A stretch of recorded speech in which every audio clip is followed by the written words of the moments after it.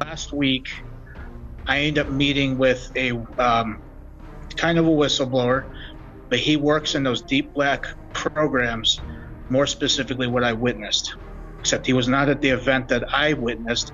He was at the event that happened like that in 2004 in Mexico. So he's been feeding me information, telling me what things are. He's going to give me information to release to the public, documentations on the event that also corroborate what I've been talking about.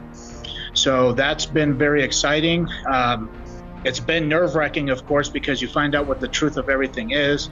But at the same time, there's some things that are relieving on that because it's not what anybody thinks. And now that I'm educated with it, that's why I want to take the time to show people and tell people what's going on. This particular gentleman wants to come out in full force, but he cannot because of the risk associated with this position, because he's been involved with this black team, if you want to call it that, since the 90s. And he's given me more in-depth information as far as what his specific role is and everything that's involved with the screening process of how people even get selected to partake in these operations, where some of them are actually out of certain locations. He took me to a facility that I cannot talk about. I signed a non-disclosure with him on that, but I did see a facility that they work at, and it's pretty mind-blowing. But the information is going to come out soon. So as soon as that's the case, I will also release that to Mr. Heckert to get that out to the public as well, if that's what you're interested in. That episode of Shawn Ryan, I've had a Marine who was there with me reach out to me because he saw the podcast, and I haven't talked to this gentleman since 2011. Mm-hmm. And he reached out to me thanking me for getting the word out. So he may be somebody that, you know, I'm letting him kind of regain his thinking. He's been on so many different types of drugs through the VA because of PTSD. He had thought realistically, because these drugs also help repress memories. When I talked about the experience on Shawn Ryan, he had told me over the phone that he thought it was a dream. Mm-hmm. And then when he saw the episode happen, he realized, oh, that's not a dream. So he was asking a little bit more things to jog his memory to understand it. So if that's the case, I mean, I've already got 2 people out of 6, so 3 of us total who at least can verify that it happened.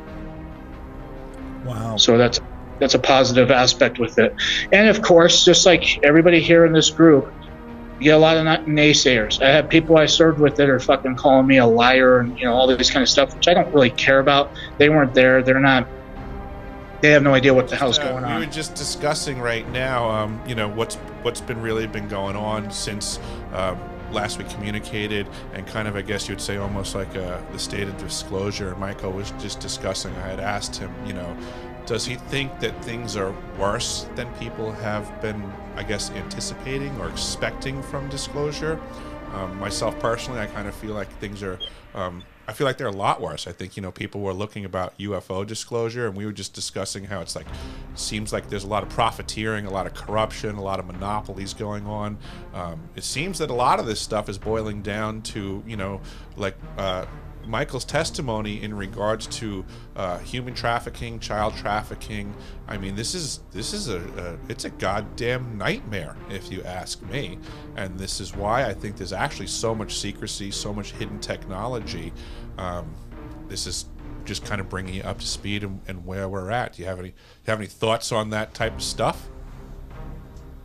Oh man, you know, behind the scenes, we've all talk about our take on it, you know, and obviously it's, whenever it comes to the child trafficking and things like that, it's not a matter of saying that it has to be stopped.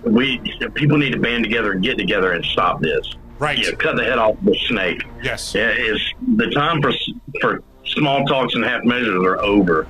I mean, we are so far beyond that, and it's kind of a caveat, but you know, one of my biggest frustrations is to watch the House Oversight Committee put these people on the stand under oath just to have them plead the fifth. And it's blatantly obvious that they're corrupt, that the only thing that they care about is their portfolio. They don't give a damn about the personal opinion that good Americans have of them. And in a sense, the last thing that we need to combat this is not an oversight committee. We need violence of action. And there's so many people that'll sit back and say, oh, well, you know, you can't do this, or all the bleeding hearts that are scared to get their hands dirty. You know, it's really easy to sit back and be a Monday morning quarterback whenever you don't have to see, you know, the things that Herrera saw, you know, the things that you witnessed personally, you know, the things that I witnessed myself and be in different parts of Asia, South America. It is disgusting. Well, gentlemen, I want to kind of bring up something that, you know, I'm disgusted the way that Arrow is handling things. You know that Sean Kirkpatrick, he's a gentleman that we talked to in Arrow. We can't explain the process on how that works, but I know I got face-to-face with him at the skiff there at the Pentagon. And he flat out told everybody through LinkedIn, and it wasn't even a representation of what the Arrow or even anybody involved in government. This was more like a personal thing he put out, slamming all three of those guys that actually testified before Congress last week, calling them all liars. That is fucking disgusting. That is disappointing, because guess what that does? What that does is it doesn't allow anybody in our situations, if that would have happened, I don't know if people would have, you know, they would have taken it seriously, or they would even be like, hey, we're not going to come out and talk about this because we're going to get called liars. Granted, these gentlemen had factual evidence of what they were talking about. They had videotapes, they had audio, they had radar signatures, they had everything, even documentation on the projects, even Grush's people that he's talked to that work in these. He had everything. And the first thing they said is, oh, we didn't ever receive anything from him or for the Senate Intelligence Committee or for the Special Intelligence Service or even the House Oversight Committee. So they completely did a 180 on this and went the opposite direction. That's just disgusting.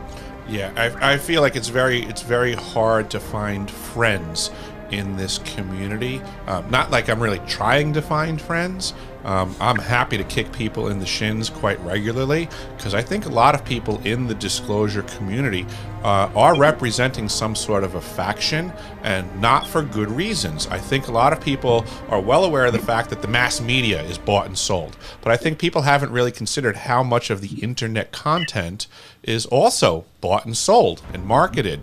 And, you know, a lot of these podcasters, except for folks like Shawn Ryan, and I recently did a interview with the guy from Redacted, and I think there's a fistful of people that actually care about what's going on with humanity on this planet, but I think it's extremely few and far between, and I think that we should take the people that are doing the right thing and we should put them up on pedestals, but I think the people that are doing the wrong thing, I mean, we should rip them out from their knees and debase them and out them. And I'm really getting sick and tired of all the people that are out there muddying the waters.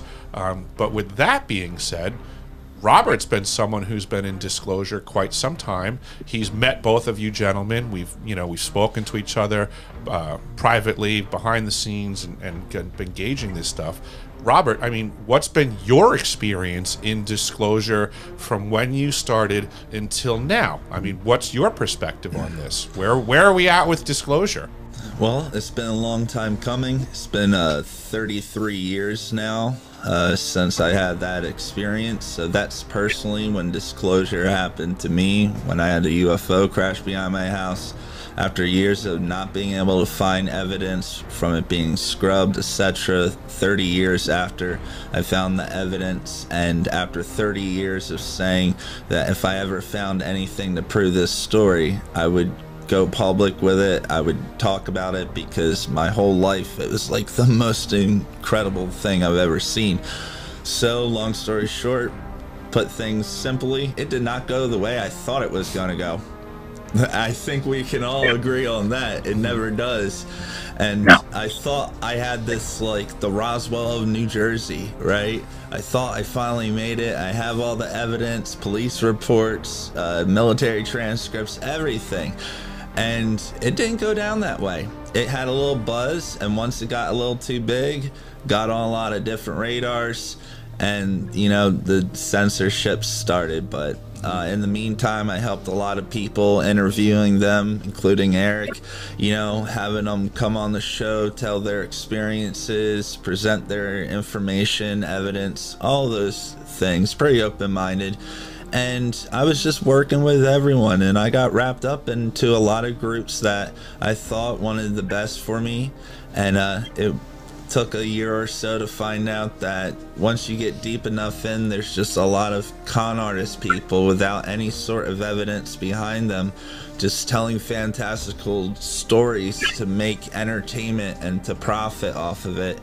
Where my whole mission is to get, you know, accountability for my mom being threatened that they would take me away after the UFO crashed behind my house if she didn't say it was a helicopter. You know, this whole situation of threatening a 22-year-old mother, these projects need to be held accountable. They absolutely need to be held accountable. And I believe when certain information gets made more to the public and they start to be held accountable, then I think the state of disclosure will start to balance itself out. But up until that point, they're active, working behind the scenes to silence a lot of different people that present any sort of remedy of the truth. That's an interesting point that you make, Robert, and I'm sorry to cut you off, but one complaint that I saw, and I got a ton of emails about this, there were other guys who were shooters that were critiquing the story just based off of, you know, certain things that I would say, like the accident that destroyed my body and my career. You know, they got hung up on me saying that it was like a JPEG and it was a combat jump.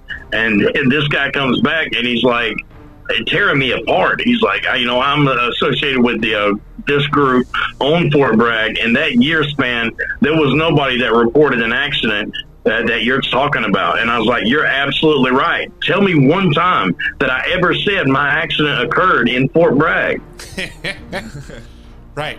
But I mean, that's the problem. You got people that are listening to the story not objectively. They are going into it already with a preconceived mindset. I'm going to start picking these guys apart. Right. And they're not listening to what we're saying. And to harken back to what you were talking about with the accountability that needs to happen with these people, it cannot come from these established acronyms in Washington, D.C., because we already know what's going to happen if that happens. Even if it's attempted, it's only going to be based off of whoever wrote that script. Whoever's puppeting the government at this point, they're just going to read the same script over and over and over. DC, I see comments like that. I just presume they're from a faction that we're fighting against. That they're gonna write anything they want to try to discount what you said to the public.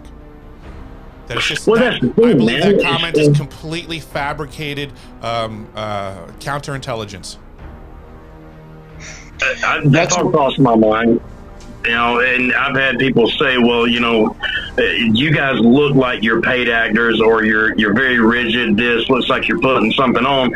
I said, look, man, the most people I talked about, you know, that joke that I cracked at the first event that all three of us saw each other for the first time, I was like, I'm not used to doing this without a guitar in my hands. That was absolutely true. So having a setup there and to recount these events that destroyed my life, I had never said that shit out loud. Right. The only other time that I did was at the Aero office whenever we were being vetted and whenever I had to testify before Congress behind closed doors. Yep. That was the first time that I ever let that out. Yeah, it's one thing to live in your head and in your heart, but whenever you start to stand in front of those people and you know, try to speak from the heart, it's not easy. Yeah, people presume a lot, and they have no idea what's going on when they try to armchair quarterback the whole circumstance. I noticed a comment where somebody said, well, I was obviously lying when I was talking to Shawn Ryan because I sat in the chair, had my hands on the armrest, and never moved them, so therefore I'm lying. And you gentlemen were both there, and Shawn had given us great direction on how to sit so that we were behind the microphone so that he could hear us correctly. So all I was doing was trying to sit still so I provided good audio. You know, part of me wishes that they could actually have audio of all the shit that we were talking about before we started rolling. Oh my. Well, and I had the event that I was talking about, at least before DC came on, with this gentleman that briefed me in California, who's a part of that team. I mean, the team's global, just so you guys know. It's not just like a small group. I mean, it's a global organization, and the event that he was personally on in 2004 in Mexico, JSOC got wind of what they were doing, but they thought it was out of nuclear proliferation. It wasn't actually, getting these people in these containers and whatnot and what they're used for. So JSOC got visual on them, and they opened fire on these guys, and JSOC ended up getting killed in the process completely. There was no survivors on their team. As a matter of fact, the black team had no casualties. They had no wounded, nothing. Because how great of operations these guys conduct so well. When somebody, especially JSOC, I mean, these guys are top notch too, by the way. But you have the black team here, which has technology to assist them. God knows if they're implanting stuff into them to make them hyper responsive or even know what's going on. But the fact is that an entire unit got wiped out by these guys. It shows the severity. It's like, okay, so if we, let's say if myself and 5 other Marines actually opened up on these guys, we wouldn't be here. Right. We'd been, so it's good that, we can actually understand to a degree. One, we're not trying to open up on our own guys. That's is so horrible to do. It happens, but there's always something that follows you, and it's that guilt for the rest of your life because you end up killing somebody that was on your side, essentially. So that's always the thing that you're trying to mitigate more. But, at the same time, I'm just thankful that I'm actually still here. I'm thankful that my guys are still here, and that's most important. So whether, there's also the scrutiny of, Marines aren't supposed to surrender. Well, we didn't surrender realistically. We actually got out alive. Nowadays, what do you guys think of with, I don't know how long DC and Michael have been paying attention to disclosure, so to say, but in my mind's eye, I feel like we almost need to like clean slate all the junk that's been presented up until this point. I feel like there's been way too many people muddying the waters of disclosure. So I presume that you guys having, some military training, seen some action and stuff like that, that you can notice that there's intelligence, there's counterintelligence, there's many factions going on. What do you guys suggest? Like, what do you think our next best step is for A, getting the truth out, and B, knocking down like the BS artists, so to say, because there seems to be so many of them. What do you guys think? Well, this is why we have good resources being in our group, gents, is because, obviously we can pick apart people pretty easy, especially if they come from a military experience and background. It's even easy to do too. So I'm not going to name names, but we ran into somebody who was a BSer, and we know that the things were picked apart to that degree because it was just the stories were changing. That's kind of the degree. You notice that people are changing their stories. It's not going to be necessarily a great thing because overall they're muddying the waters with that. So if they're muddying the waters, and all of a sudden you're going to have things that, especially with all 3 of us going to Congress, Senate Intelligence Committee, and speaking to some senators personally, you're going to see people who won't even go to that measure because when they're talking to these people, these senators are specifically there to actually vet people. They're not just going to be there to listen to what you're saying. They're actually there to vet you and make sure that if there's anything they've heard of, because they're not going to tell you that they've heard different instances from different people, whether it's, Brush, for example, or all these other gentlemen that come forward.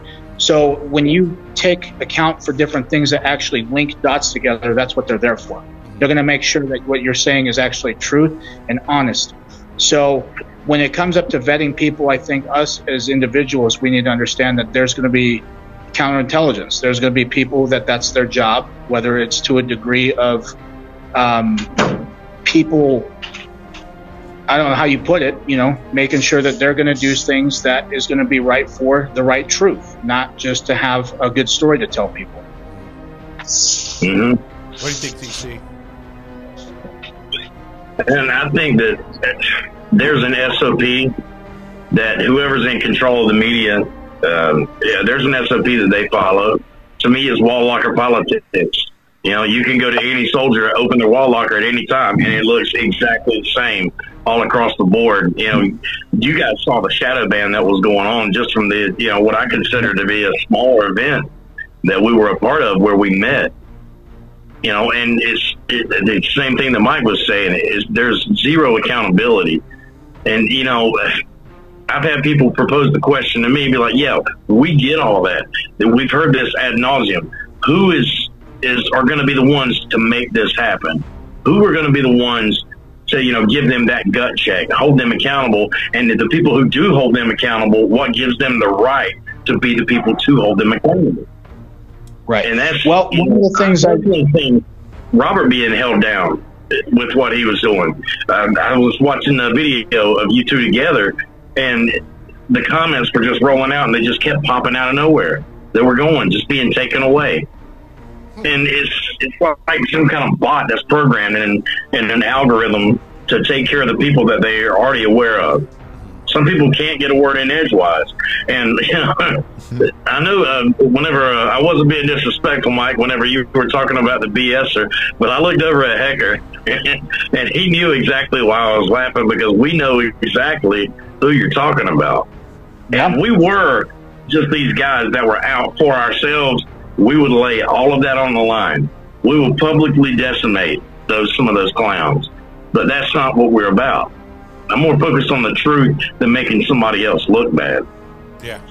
The way that this is going to change, gents, is us doing what we're doing today, for example. This is a way that it's going to change, because there's going to be people we're pulling into our group that may need the support, they may need the resources, they may need the people that we can potentially get them in front of to actually talk about and also go through the vetting process with them. A lot of people lack discernment, right? And it's because they don't have the life experience. They're sitting here just looking at digital media, and like I mentioned to Robert earlier this week, I said, you know, I saw something the other day that really struck a chord with me, that, you know, if I said to you, DC, like, hey, it's raining outside, and Robert turned to you and said, no, it's sunny outside, it's not your job to pit us against each other, have us argue ad nauseum. It's your job to stick the head out the window and see which one of us is full of crap.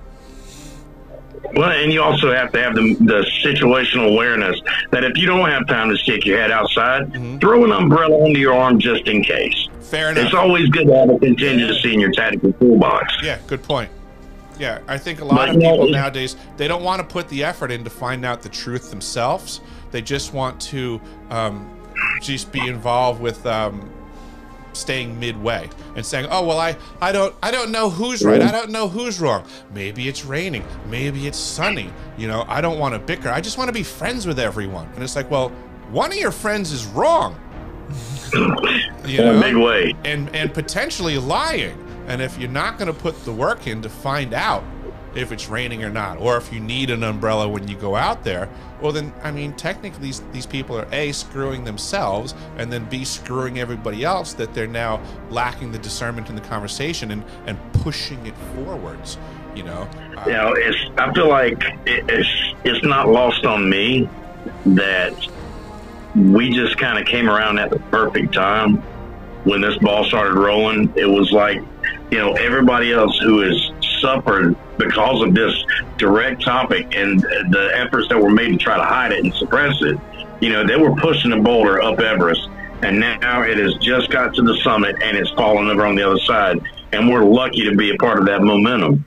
And, you know, something I believe we touched on earlier, you know, the comments, you know, whether people realize it or not, we see all of that shit. It's not like, you know, they're going to be ambiguous for the rest of their life. That's why, you know, on YouTube, whenever I go to watch this stuff, my icon and my name is exactly how it is. It's my face, it's my name, DC Long. I don't try to hide behind some damn keyboard just to piss or troll somebody.